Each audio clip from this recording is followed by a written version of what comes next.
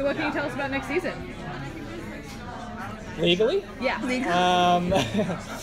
What can we tell you about next season? I think probably the biggest. So we still explore a lot of the mysteries that were put forward at the end of season 1, being like drug trafficking and so on. But the end. It's a different show. It's a new show. Yeah, we've been given a lot more flexibility. Truly, now that the show has received the acclaim that it's received, and the fan base is there, our writers and creative staff have been given a lot more flexibility to go way deeper into the genre elements of the show that we pushed for season 1, which was a kind of neo-noir teen drama that was, I mean, we put a heavy stand on our cinematography to set a tone for the show, and it was really big. So season 2 for us is a lot of that same beautiful cinematography and the flexibility, a heightened flexibility for like the neo-noir stuff, the sleuth stuff, the mystery, the stuff that makes you forget that we're teens. It's darker, right? So I'm wondering, your character, Archie, how far, he's looking for revenge. How far will he go? I think he's willing to go as far as he can. Archie is an extremely when he wants to do something, he will do it, especially if his family or his friends are involved. So yeah, I think, and I have read a couple of the first episodes, and he goes pretty deep into it. He's determined for his town and for his family and for his dad. His dad is like his number one guy. The relationship between Archie and Fred, I feel like, is one of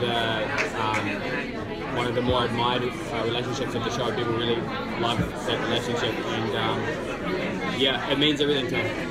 And he will try his hardest to find revenge.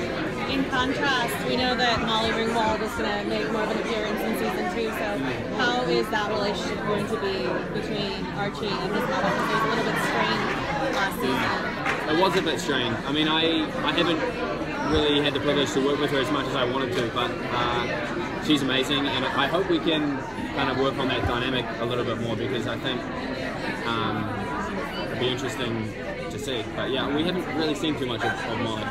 Anything to look forward to with Jughead and Archie's friendship? Yeah. Yeah, big time. Wouldn't really call it a friendship. Yeah, Archie becomes this sort of force of like pure morality, and he's in vigilance and righteousness within the world, and Jughead becomes a kind of character that knows sometimes you have to do bad to do good in the long run, and obviously that puts an intense strain on like the Justicar Archie that we're seeing, and we see the morality of Archie being flexed against Jughead quite a bit. With Jughead spending more time in the South Side, that's kind of what was teased last season. Can we expect? Are you still going to be like the narrator? Are you still going to like move the story along? So yeah, I'm still the narrator. Yeah. Okay. But yeah, I mean, the South Side becomes a sort of the shadow of the North Side of Riverdale, and Jughead is being asked what it means to live like in that shadow, and how it affects his relationship with the North Side as well. Will the two of you have an actual fight? I don't know. We've not, like, again, we don't read that far ahead.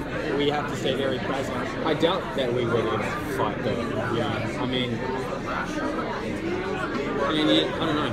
We need to know what they might throw at us. Yeah, at this point, I mean, the stuff we're reading now is already, it's way more grave than the two of us having a petty fist fight or whatever it is. So I wouldn't put it off the table, but we haven't read it, so.